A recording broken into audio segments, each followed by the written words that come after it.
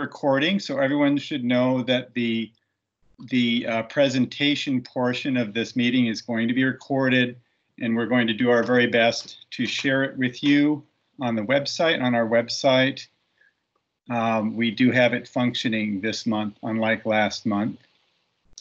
So you are now being recorded.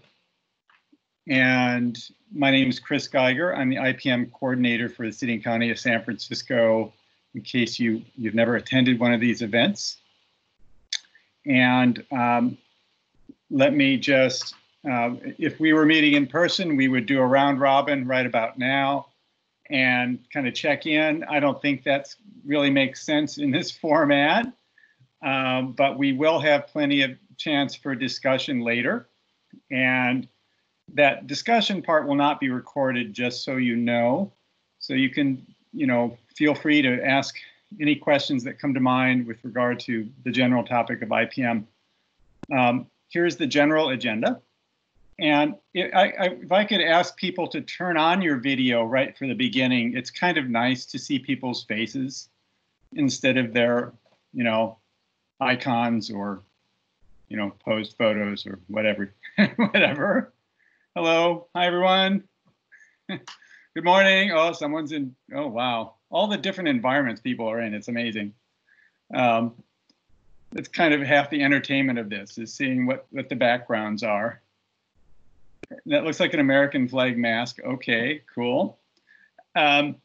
So for those of you who have never attended, this is a more or less monthly event. We've been doing this for over 20 years with the city's integrated pest management program. We try to bring you a speaker that is timely and relevant to the general topic of integrated pest management. And we also, as you probably know, offer continuing education credits. I want to say up front that we heard your comments last time about using Teams for these events, and we're going to try to move away from Teams. As soon as we can get that Zoom subscription happening, we're going to switch over to Zoom, I hope. And that will also make some of the logistics easier. We seem to be having people checking in from other parts of the state now. And so it may involve a registration in order to partake in the meeting. So we're going to have this introduction, turn on the video. We're going to go through announcements, and our main speaker today is Coty Sifuentes-Winter. He's the Supervisory Vegetation Ecologist for Mid-Peninsula Regional Open Space District, and I'm delighted to have him join us today. Following that, we'll have Q&A, and then we have our kind of traditional IPM problem-solving session, which is your chance to ask each other questions. And we'll try to put some structure on that as best we can by using the raising hands function. For those of you who are here seeking continuing education credits for Department of Pesticide Regulation, here is how the system works. You attend the meeting, you watch it, you listen. At the end of the meeting, we will give you an exam. They require an exam now for these virtual meetings, and you have to score 70%. And then we will send you the results. So here are some tips. So we have the ability to mute everyone, but sometimes that doesn't work. So please make sure that you're muted during this meeting. And there's the little button. If you click on your screen, you should see this menu. Can you all see the instruction screen? Can someone just raise their hand if you can see it? You can see it? Okay, good. During the Q&A, here's the raise your hand button.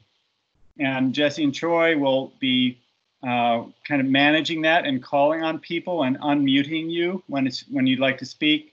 We may try, if it's not too chaotic, we may try it at first without that. So we're going to play it by ear. Sometimes it works to not have to use the raise your hand, but probably we will. Whoops, sorry. And then, like I said, there's an exam at the end.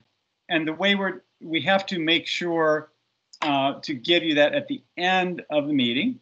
And see the chat bubble is what you will click, and we will give you a link for that exam at that time. We'll also give you a link for a speaker evaluation, and thank you very much for those of you who fill out those speaker evaluation forms. It's super helpful. And that's basically it. So pro tip, if you are clicking on the chat button and you get a message that says you were removed from the meeting, don't freak out. It might just mean your internet stopped working for a moment. So that's just one of those little wrinkles with Teams. If you want to share a link via chat, and I do encourage you to chat. You can use the chat all you want to talk during the meeting with each other. That's just fine. It's kind of recorded for posterity, but if you would like to share a link, don't put a slash at the end. I know that's kind of trivia, but it doesn't work if you put a slash at the end. People will have trouble. Okay. So having said that, I'm going to move on to announcements. And I'm going to start with my announcements, and then we'll go to anyone from the group who has announcements about events or happenings or issues that have come up recently or things that we should have on our calendar, that sort of stuff. Number one, we've been talking about this for months now, but we finally do have a new database for recording pesticide use on city properties. And this is only a small number of you who are on this call, but I want to just point out while I have the chance that our database is complete. We are hoping to switch over to that database on September 1st. Between now and then, we're scheduling 2 dates to have an online training on how to use it. It is pretty simple. It's, you know, you could probably figure it out without a training, but you should do the training anyway. And so you should watch your calendar. If you are one of those people, one of those members of the Technical Advisory Committee who are entering pesticide data for use on city properties, you'll need to take this training. And it's going to be, I think, a lot more trouble-free. We've designed this so it's not going to be breaking down, so it's not going to be having weird data problems that we had with the last one. We're really excited to bring this online. Along those lines, those of you who are entering data, please do it ASAP this month. ASAP, because we are cutting off the old database at the end of this month, and we want to have as much of, we want to get all that of the August data in. So please do enter that. If you have a problem with entering it by the end of the month, contact me directly and we'll find a way to do it, okay? So that's the new database coming up. It was a big effort to put this together. We're super happy that it's happening. Second announcement, this is sort of a set of announcements. This is our calendar, upcoming calendar. Those of you who are on the Commission on the Environment notification list received this announcement, and also who are on our email list. The annual public hearing regarding pest management activities on city properties is scheduled for this coming Monday, August 10th, 5 to 7 p.m. Check your email or our website, events listing, for the relevant links to that. It's a WebEx event. There are some special procedures because it's a public hearing. And that's, I can't just put the link here. So that's this Monday. Those of you who are involved already know it. But others are welcome and encouraged to join us. This is our annual occasion to hear feedback from the community, and also for us as city staff to help better communicate all the things that we do on the ground. I already mentioned the switch to the new database, September 1st. And then our annual pesticide list process is underway. As most of you know, every year we update and refresh and winnow out the chaff from our reduced risk pesticide list for city properties. And that has to be approved by our Commission on the Environment. That's going to the Policy Committee on the Commission, September 14th, 5 to 7 p.m. You'll see announcements for that. And skipping down, it will be finally approved, we hope, at the full Commission on the Environment meeting, September 22nd, from 5 to 7 p.m. So those are things you might want to put on your calendar. It's a good thing to have people at these meetings to set the record straight on what kind of work you do and what sort of concerns and you have with the work, and also, you know, just your dedication to the cause. This program has been such a wonderful group of like-minded individuals over the years, and I think it's really special in that way. I miss meeting you all face to face. And then we have, we also, for September's IPM TAC meeting, we've scheduled Carolyn Whitesell. She is the new Human-Wildlife Interactions Advisor for UC Cooperative Extension. She's fantastic. She's got lots of experience and some great stories. I think the title maybe doesn't do her justice, Burrowing Rodent and Coyote Management, but she's going to be telling lots of stories about animals and humans interacting with animals. So join us for that, and we will have continuing education credits for that event as well. So I think now I'm going to, I'm going to ask if anyone in the audience has some announcements they would like to make. And if so, please raise your hand. And Jesse, and if you could kind of manage that, please, that'd be great.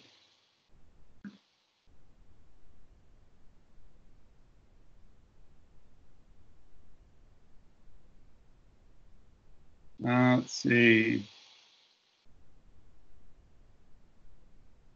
Any hands? Jesse, and if you're talking, we can't hear you. I don't see any hands. I'm on my iPad though. I don't see any hands. Actually, there. Okay, hold on. Well, there's one. There's our speaker, Coty. Hold on a second. Oh, hold on a second. It's a little awkward, but we will unmute you. Or you can unmute yourself, actually. Coty, can you go ahead? Go ahead. Yeah, I just wanted to quickly mention, I know I'm the speaker later, but right now Mid-Pen is advertising for a new manager. It's a land and facilities manager. And what they are in charge with is all the land and facilities of Mid-Pen, which includes maintenance of trails, it is capital improvement projects, it is resource management. So they oversee quite a large crew, and that advertisement is live right now. And if anybody's interested, please feel free to reach out to me and I can send you that announcement. Fabulous. Thank you, Coty. And I'd be happy if you send that to me, I can send it on to the list, Coty. Will do. Okay, any other announcements from the group? Don't be shy.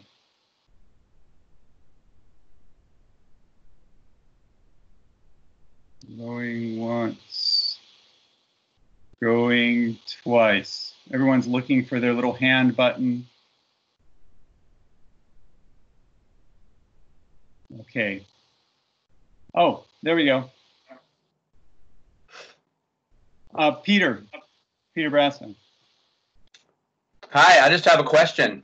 Yeah. Did you get us organic coffee this morning? And I'll take my answer off the air. Absolutely, organic fair trade. It's in your freezer, I hope. Yeah, we're sparing no expense here. Okay. Anybody else? I don't see any other hands, Chris. Okay. All right. Hearing that, I think it's time then we'll move on to the main speaker. Coty Sifuentes-Winter has, actually, you've just been promoted, as I understand. I used to know you as the IPM coordinator. And Mid-Peninsula Regional Open Space District is a huge amount of land that some people may not even realize they're on when they're using it. And it presents a huge, I'm sure, a lot of the same challenges in habitat management and pest management, weed management in general that we face here in the city and that maybe some of the other cities on the call face or other agencies. So I'm really delighted and really happy, Coty, that you could join us. And I'd like to go ahead and turn it over to you. Thanks, Chris. Good morning, all. Like Chris said, my name is Coty Sifuentes-Winter, and I'm the Supervisory Vegetation Ecologist for Mid-Pen. I've been there for about 5 years now. Prior to that, I was at the National Park Service for a while and also with the U.S. Forest Service. Today, I just wanted to discuss with everybody about sort of the vegetation management that we do on Mid-Pen lands and how we do that work. In December of 2014, we actually finalized an environmental impact report and we adopted our integrated pest management program, which was at the time about 62,000 acres. Prior to having a integrated pest management program, we did follow IPM principles. We just didn't have it documented very well. And so this, excuse me. So we went through this process, a pretty lengthy process to get this program up and running. A little background about Mid-Pen. We're an independent special district. We have 7 duly elected directors throughout San Mateo and Santa Clara County. We actually spanned a little bit also into Santa Cruz County as well. At this point, we have nearly 65,000 acres of public land, and that's in 26 open space preserves. Of those 26 open space preserves, 24 of them are open to the public. So our mission, when we first started in 1972, was a little bit more scaled back than what you see here. In the 2000s, we actually annexed part of the San Mateo coast. And part of that annexation was that we expanded our mission. And that expansion included the preservation of rural character, encouraging viable agricultural use of land resources.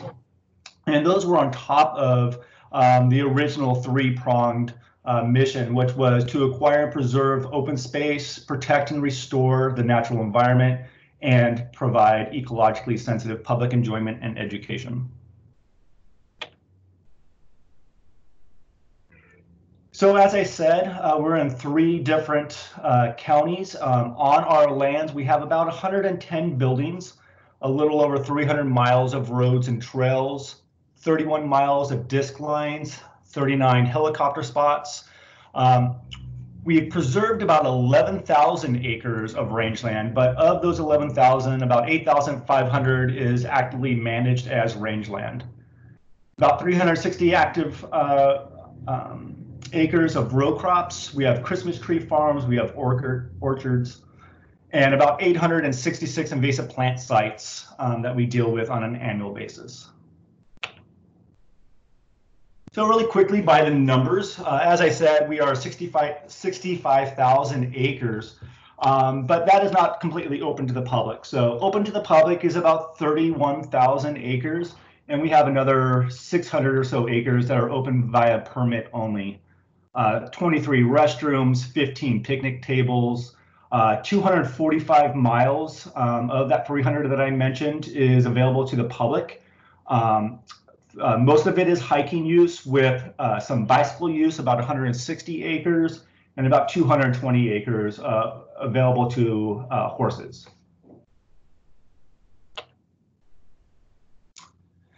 So as I said about our IPM program in 2014, when we went through the process to develop it, prior to that, we relied heavily on the California Environmental Quality Act under the categorical exemption, the maintenance of existing landscape, native growth, and water supply reservoirs. It was updated and it explicitly excluded the use of pesticides, which is something that we do use. And so that was part of the reason why we decided to go through this process of the IPM program. So one of the first things we did was sort of come up with our definition of integrated pest management. And what you see on the screen is what we came up with, which is a long-term science-based decision-making system that specifically assesses pest control alternatives and monitoring site conditions. And really, we're trying to effectively control target pests with minimal impacts to human health, the environment, and non-target organisms. So what this really means is that all methods we are looking at is really trying to minimize any outside impacts that we do not want to see. Some of the key concepts of our program, making sure that we have the knowledge base if we do not have it in-house, which I do say we have 12 amazing people in our natural resources department, everything from cultural resources to geology, forestry, vegetation, and wildlife. But when we don't have that knowledge base, we do reach out to consultants and other partner agencies to try to bridge that gap for us.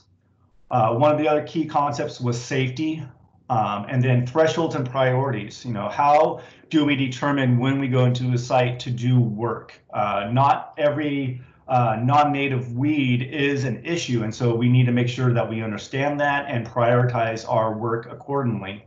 I'm sure, as in every other agency, resources are not, finite. They are finite, I should say. So we want to make sure that we're putting those resources to the good work. We want to make sure that we're monitoring our work and that we adjust our work as we go. And then we want to make sure we notify the public and report to the public. And the ways we do this, I'll get into in a little bit. But one of the bigger things that we do is we do a public meeting every year. It's the annual IPM report that we do. We'll actually be giving that report next week on Wednesday evening. So if you are bored and want to listen in, please feel free to do so at 7 o'clock. And then, of course, we repeat this annually. Maintenance is one of the biggest things for IPM, is making sure you're staying on top of what you're doing. We want to make sure that, as we said in that definition, that this is long-term. We don't want to go into a site, do some weeding, get out of the site, let it blow back up, and then come back in a couple of years later and have to start the project all over again.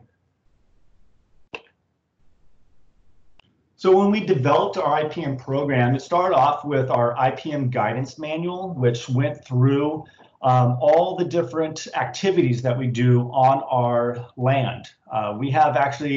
We determined 5 different categories of IPM work that we did, and that's captured in the guidance manual. Part of that, we do allow the use of certain pesticides, both herbicides, fungicides, insecticides, and such.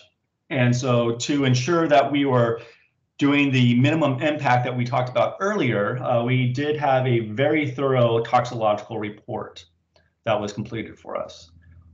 This toxicological report was done in 2015. And so, of course, over the past 5 years, science has really taken off on certain aspects, and a lot of information has been coming out about certain pesticides, both toxicologically to humans, but also to the environment. And so we make sure that we stay up to date on that science, and during the annual IPM report out any new data that has come out, and we make suggestions to our board, recommendations about how we should change our program to make it better, to make it safer, and make it more effective. After we got through the guidance manual, we did start the EIA process, the environmental impact report, where they look at all the different things that we are doing and basically give us an assessment of, hey, this is the impacts that you can expect to biology, to the recreation, to all the CEQA requirements that have been laid out in the law. There's quite a number of different categories. And then based off of those, come up with mitigation and or best management practices that we can put in place to mitigate, to lessen those impacts.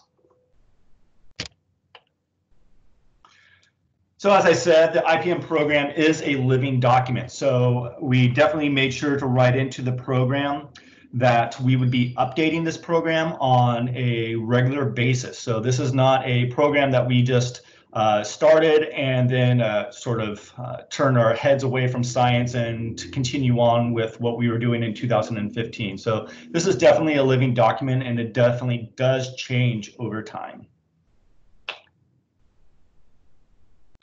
I talked about how we needed to prioritize to make sure we're being effective with our use of public money on doing our pest management. And so we came up with, how do we prioritize pest problems?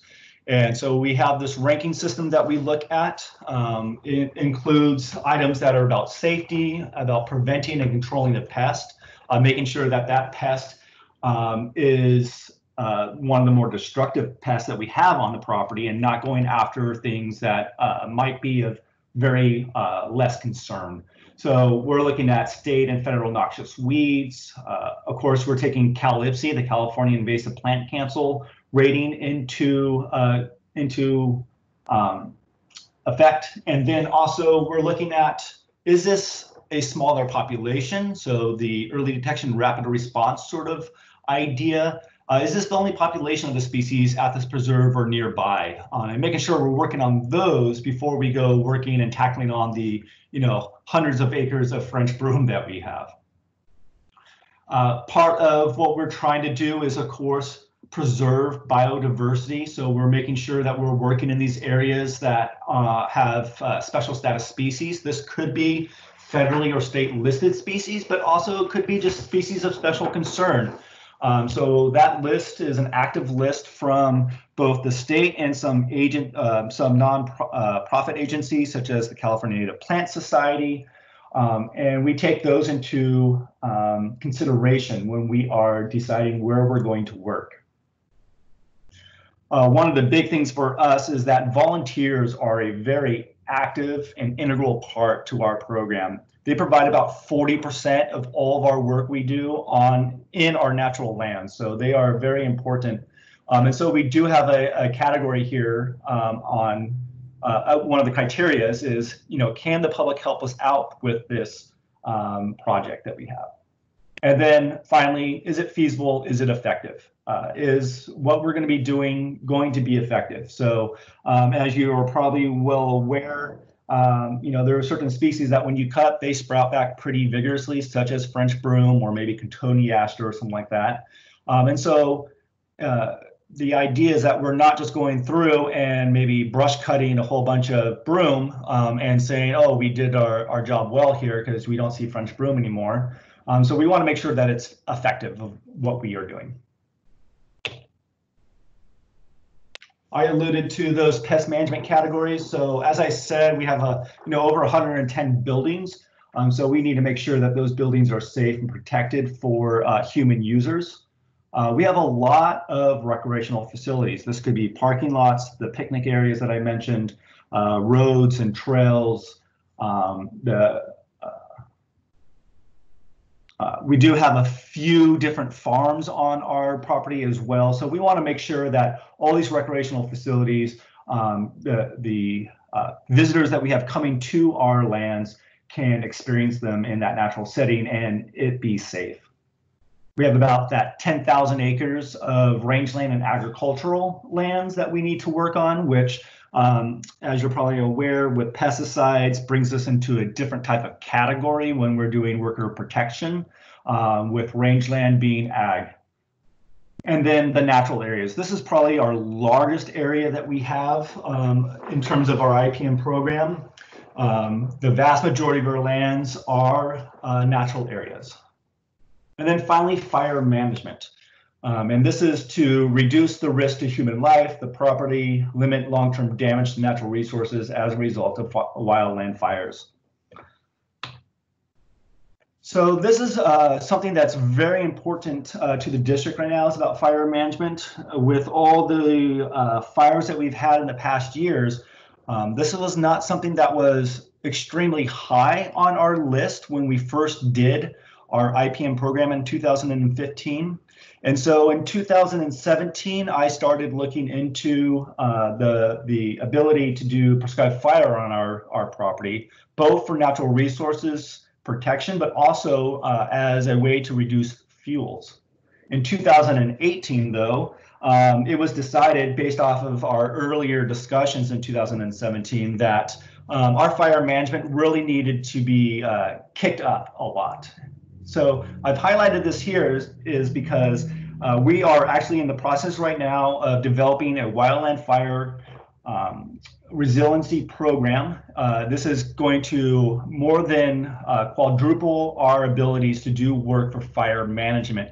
And the focus of this fire management program is really on the natural resources and making sure that fires, when they get into the natural areas, that it's not catastrophic in that area. We have a lot of areas that have sudden oak death, a lot of down and dead woody material. And so lots of people think that wildfires are extremely dangerous, which they are. But the thing to keep in mind is that it is not fire coming from wildlands into the urban environment. It's usually the urban environment starting the fires into the wildland areas. CAL FIRE has said about 95% of all fires are caused by humans. So the fire management we're looking at is along roads and trails, along property boundaries that we're really looking at. So I did discuss about the toxicological reports that we did, and we wanted to be very thorough on which pesticides we wanted to use for our invasive plant use. So we went through and we came up with our initial list, which was approved by our board of directors. Originally, I believe it was 5 different products that we could use, including glyphosate, aminopyrrolid, transline, and such. The one thing that we wanted to make sure, which was very timely of us in this day and age, is what happens if we have an emerging human health and safety issue such as COVID-19. We did put a little caveat into our IPM program, which said that if there is a human health and safety issue, that the Natural Resources Department can make a determination on the use of a pesticide that is not on our approved list. This would only be for emergency use. It cannot be used long-term, and that we would have to report it to our board of directors and let them know if we felt that we needed to add it to our pesticide list. So, you know, in 2015, the pandemic was not on our radar, as I don't believe it was on most people's radar. And so we did not have any viricides on our list. So this allowed us to very quickly receive, use viricides in both our buildings and at our restrooms and such. So it was very important that we had that little thing, that little one sentence that we had in our program to allow us to do this. And so as of right now, we are still using it under the emergency declaration from both our district by our board of directors, but also by the emergency declaration from the governor.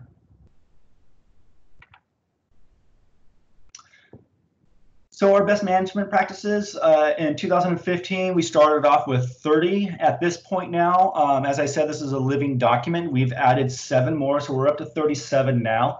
And these include everything from making sure that if we are using herbicides, that they are prepared by a licensed pest control advisor. It also talks about the weather conditions, the application requirements, how much wind can we have when we're using any pesticides. It also goes into non-pesticide use. So we talk about where we can stash invasive plant material when we're doing pulling or cutting. It also talks about surveys requirements. So do we need to do bird nesting surveys? Do we need to do rare plant surveys? Do we need to check for bodies of water nearby? So these best management practices really dictates how we do our environmentally sensitive vegetation management. And the whole idea behind these best management practices is to ensure the safeguards are in place for workers, visitors, and the environment.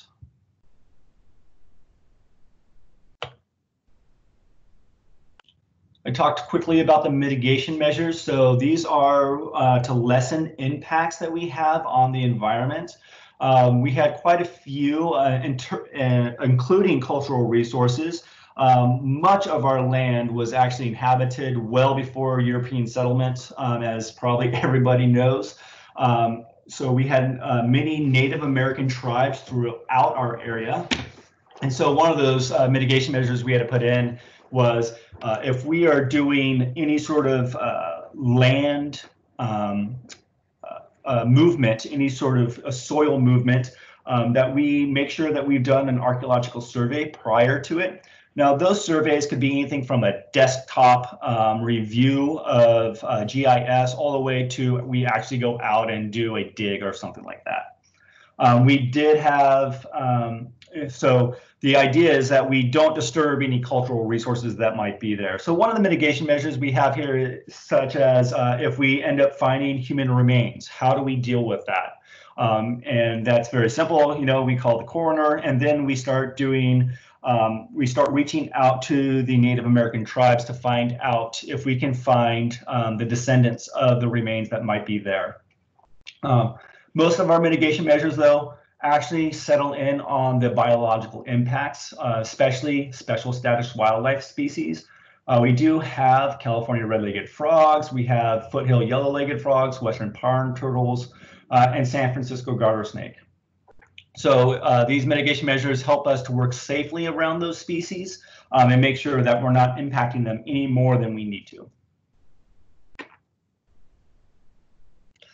So some of the ecologically sensitive management that we do, we try to seasonally time our work to be outside of the bird nest time period. If we do have to do work during the bird nest time period, of course, we do those surveys. When we are doing seeding of an area to rehabilitate the area, or maybe we're doing nursery plantings, we make sure we're collecting seeds for plant propagation within the same watershed typically.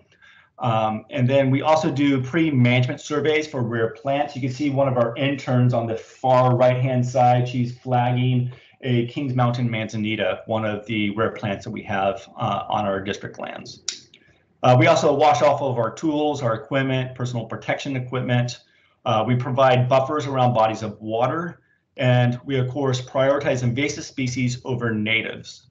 That last part is very important in terms of the fire management aspects that we do. So we want to make sure when we go into an area, prior to us taking out any native species, that we look at the invasive ones first, remove those, then take a look at the site again and say, okay, what do we need to do now to make this fire safe?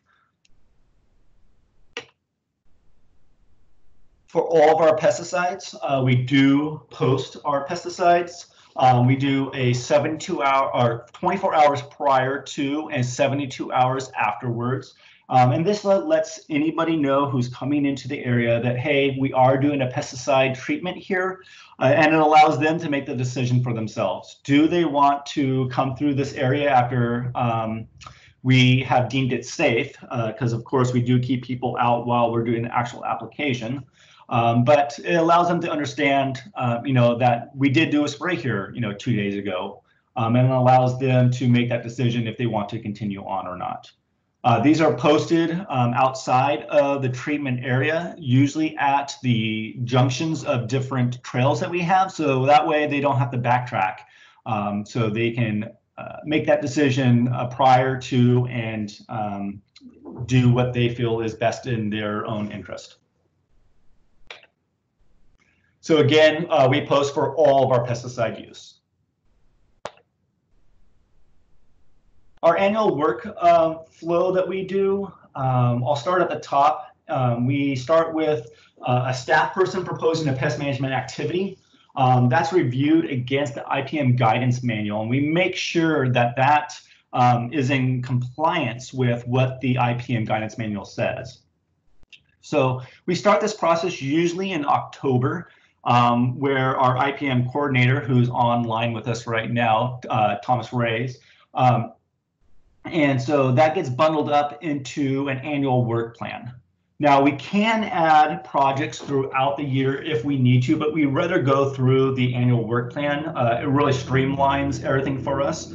But when we have a project that comes up that needs attention more immediately, we can do an individual pest management plan. That work plan or individual pest management plan goes to our IPM coordinator, and then finally to our IPM coordination team. This is a multidisciplinary team. We have property management specialists on here. We have some of our open space technicians on here, maintenance supervisors, vegetation crew, myself, and then we also have 2 managers, the land and facilities manager that I talked about earlier about having that opening right now, as well as our natural resource manager. Finally, staff implement the pest management, they monitor, and then we have reports. And then this report is put together and presented to our full board for an annual review.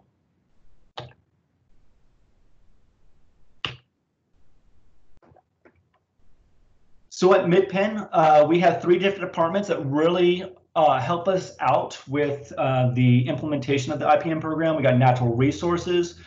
We give the technical support. We do most of the biological surveys, though we do have some staff in land and facilities that can also do some of those biological surveys for us. We develop the plans and the report, and we do most of the contract management for stuff that we cannot do in-house with our staff. And then we also provide biological monitoring in sensitive sites, such as with San Francisco garter snake. The land and facilities, they implement the staff projects, and then they report on all that work to natural resources. And finally, our visitor services, which includes our patrol staff, they implement all the volunteer projects, and of course, they report their work to the natural resources as well. The one department that I see is not listed here, which I should update, is our public affairs. They really help us out a lot with our education and outreach to the public about the work we do, the why we do it, and how we do it.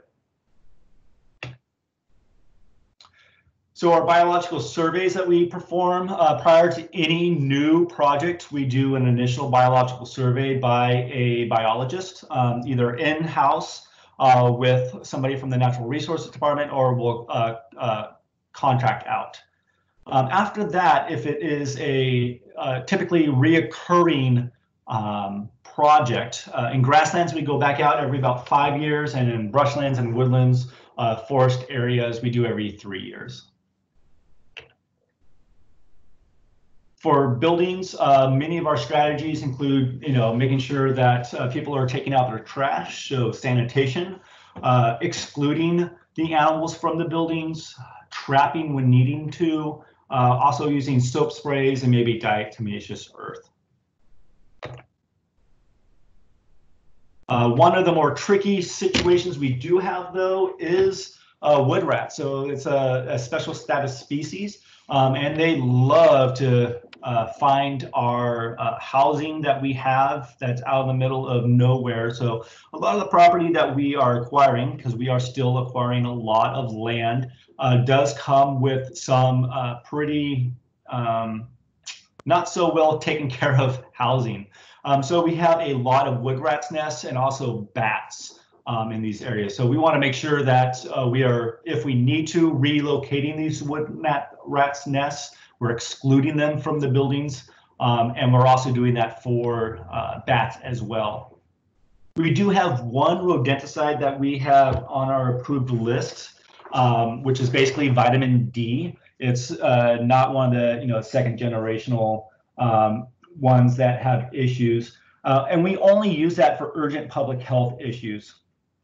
Since I've been at the district since 2015, I've only had one request to actually use it, which we actually ended up denying.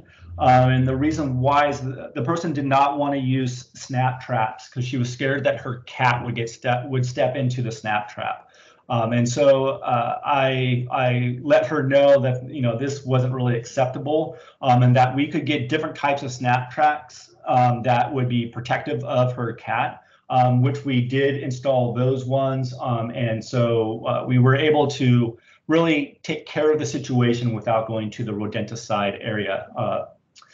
That said, it is still on our list and we don't foresee ever taking this off. Really, we want to make sure that if we need to use it due to health reasons, that we can.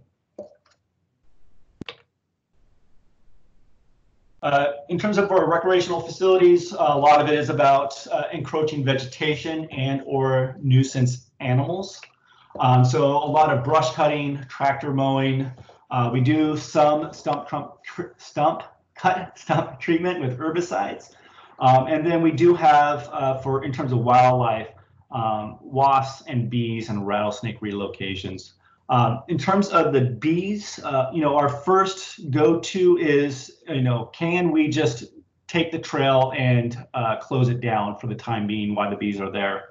If we can't, for whatever reason, can't reroute it or can't close it down, we like to try to send somebody in to actually dig up the nest. I also have a list of volunteers that have beehives at their house. They'll actually come in and do collections of bees for us. We've had this happen twice so far, where volunteers have come in, and that allows us to do that without having to go in with an insecticide and spray the nest if we don't have to. Our rangeland, a lot of the work that we do is in terms of weeds, rangeland weeds. So a lot of different thistles that we have on our property, and then a lot of encroaching brush. So we have a lot of coyote brush coming into a lot of these areas of grasslands. Our rangeland is managed by a different program. It's called the Conservation Grazing Program. And the idea behind the grazing program is that we stock it at a rate that is pretty low, and we are trying to increase the biodiversity of our area. So this is not a cattle production area. We're not looking to see how fat we can make our cows, but rather can we enhance the areas that we have with the use of cows. They are sort of taking over for the tule elk that are no longer in this area anymore. And so we use them where we can. It also helps to reduce the amount of fuels that we have in our grasslands. So we do mowing, we do spot spraying, we do some trapping of some animals. At one of our ranches, we do have some feral pigs, which we have in the past done some active trapping of. And in addition, in our agricultural areas is where we have a lot of our California red-legged frogs, since we have stock ponds for the cattle. Unfortunately, over the years, some people have released either bullfrogs, fish, and or different turtles that are not native to the area. We even have one snapping turtle at one of our ponds that we are trying to get out. So in terms of the spot spraying that we do, and just to let you know, Mid-Pen does not allow the use of broadcast spray in any form. But in terms of the spot spraying, we make sure that anybody who's doing any herbicide work on our lands, they have to have a QAC or a QAL, and they also have to go through a IPM training that Mid-Pen puts on an annual basis. It's both a pesticide safety training that is mandated by Department of Pesticide Regulations, but also provides insight into the IPM program of the district. In natural areas, we're dealing with a lot of invasive plants. I believe this year we worked on approximately about 50 different species. Tom can correct me if I'm wrong since he just wrote up the report. And then we also deal with a lot of sudden oak death. That we have a couple sites that are a couple preserves that are very heavily hit with sudden oak death. And so we are doing a lot of research on sudden oak death on how to treat that. And the thing to keep in mind in our natural areas, which is the largest percentage of the work that we do, our restoration really focuses on the natural systems and processes. We're not trying to go back in time and putting the land back, pre-European or anything like that.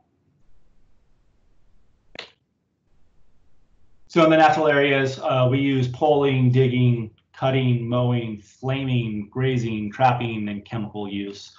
So a suite of IPM tools that we use. And each one of our work sites is vetted through that IPM coordination team that I talked about, and making sure that we are being effective and safe at the same time. So I've talked a lot about pesticides, and it probably has led you to believe that we use a lot of pesticides, when in fact we really don't.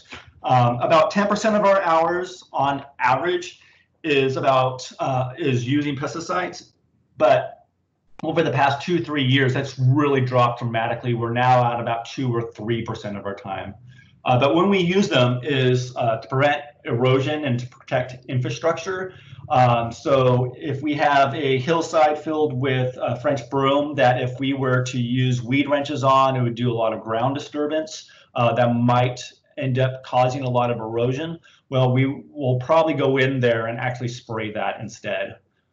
For species that resprout that we can't dig out as well, so eucalyptus trees, the cotoneaster I talked about earlier, we will actually do cut stump treatments on those.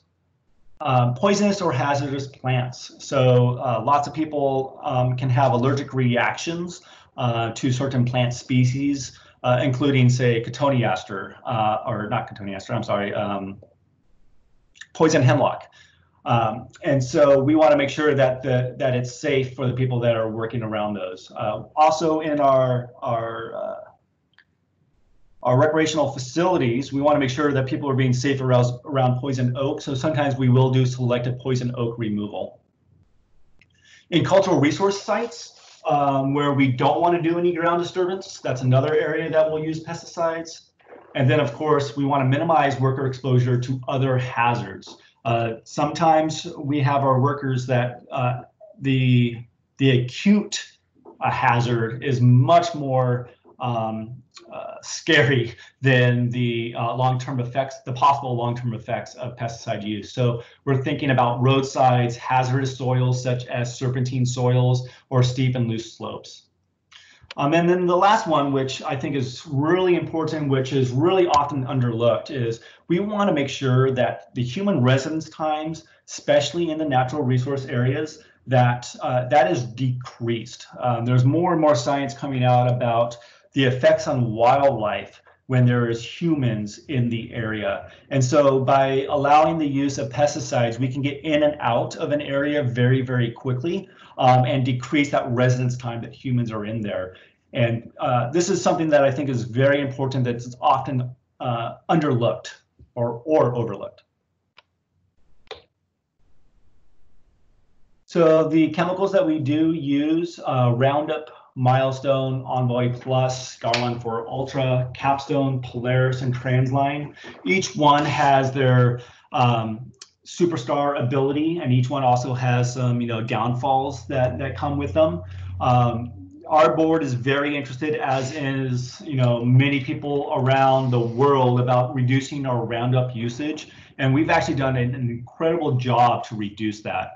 I believe it was a year and a half ago, we actually went through all of our pesticide sites that we were using Roundup at and made a determination: is there another product that we can use that we could substitute it for?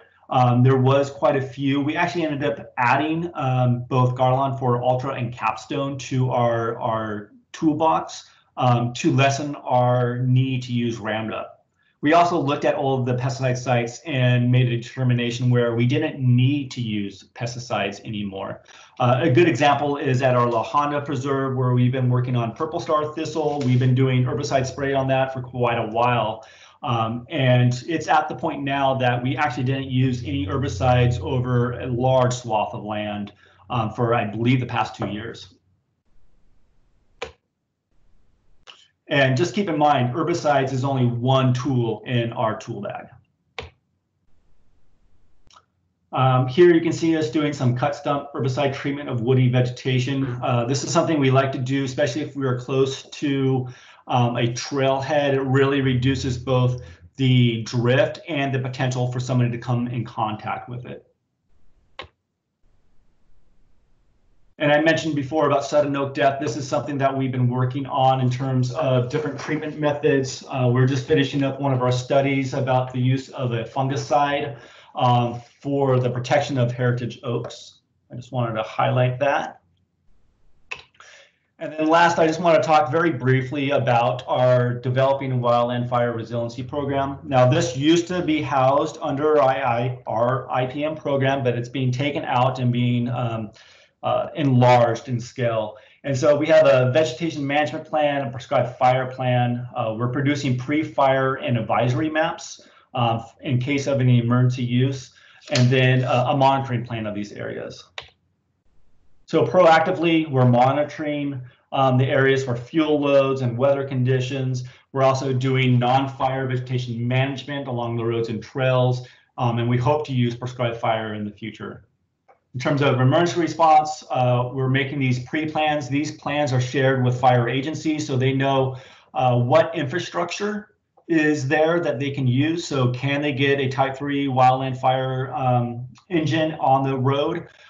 Is there water sources somewhere, a pond that they can draw from? But it also has these resource advisor maps. And these resource advisors maps are also used by CAL FIRE and other entities to let them know that, hey, yes, there are 2 ponds here, but one of them has red-legged frogs. Please don't use that one, use the other one. Of course, these maps do not dictate to CAL FIRE how to fight a fire, but it's just an advisory to them. It also has listed on there, and these have been reviewed by other fire ecologists and vetted by CAL FIRE about where the best places to put in fire lines if we needed to put in a fire line. Does it make sense for us to bulldoze a site when we know we have an archaeological cultural site there? Or can we redo that dozer line, 100 yards to the north or something like that? And so these advisor maps actually show where the dozer lines might be beneficial. The vegetation management plan is divided into 2 parts: fire management and ecosystem resiliency. Fire management is really to assist fire agencies to get into an area and or to help the public get out of an area. And then ecosystem resiliency is to make sure that the fuel loads aren't as high as they are right now, to reduce that down so that way when a fire comes through, it's not catastrophic. Here's what some of these plans look like. So this is existing and potential treatment at one of our preserves, Bear Creek Redwoods. And after we went through and sort of segmented off all the different areas that we could do work, we then prioritize these areas into tiers. So we have on this map shows the tier 1 and tier 2 areas of Bear Creek Redwoods. So these are the areas that we would want to work first prior to the other areas. Right now, we have the ability to do about 200 acres of fire work. This new program would increase it to about 1,000 acres. And so for the monitoring and everything, we do use CalFLOR's Weed Manager. It's been a great resource for us, and we encourage, lots of agencies to use this to help see where everybody else is doing work. So we use this pretty extensively along with a lot of our partners down on the peninsula. I talked about how the volunteers are pretty they're invaluable to us. Here, this was for this latest year was at 32%, but typically they're more in the 40%. We've had an increase in number of hours by our contractors because we've actually had an increase in the number of mitigation sites we've had to do due to some capital improvement projects that we've had.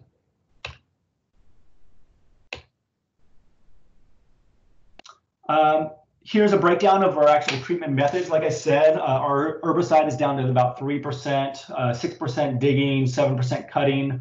We do brush cutting and mowing, but the vast majority is pulling. About 78% of our work is manual removal. And so finally, why do we do this? Yes, it's to get people out and about on our preserves, but also it's about all these special status species that we have. So here's just a few of the rare species that we have: the marbled murrelets, the monarch butterflies, mountain lady slipper. So we have quite a few number of different special status species that we are trying to protect and take care of. This isn't, for my enjoyment necessarily. It's not even for my kids' enjoyment, but really it's for my kids' enjoyment. So I want to make sure that they have the opportunity to see this stuff, not only for themselves, but also just, it's nature. It's our duty to help and protect and steward these lands for these other species that are having impacts. And the vast majority of these impacts are human caused. And with that, I come to an end. Here's my contact information. Again, my name is Coty Sifuentes-Winter, and I'm the Supervisory Vegetation Ecologist. My email and phone number are up there. And if you have any questions or comments or concerns, I would love to take them. Thank you so much, Coty. I'm going to stop the recording now.